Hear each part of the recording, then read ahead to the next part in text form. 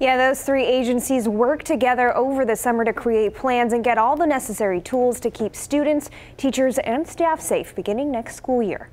If our children and staff are not safe, they can't learn and our adults can't teach. Law enforcement agencies across the valley collectively work together over the summer to see how to improve students' safety before school starts back up August 12th. As I told you before, this is not acceptable.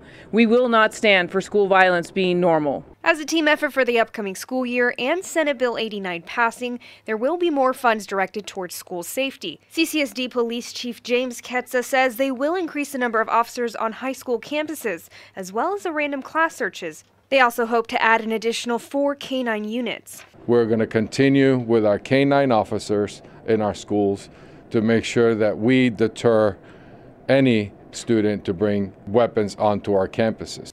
To combat gun violence and weapons on campus, Metro has partnered with ATF. Detectives and agents from the Federal Task Force will respond to all firearms located or recovered on school grounds. All crimes will be thoroughly investigated, and above all, Metro wants to remind students the importance of notifying police when something suspicious comes up.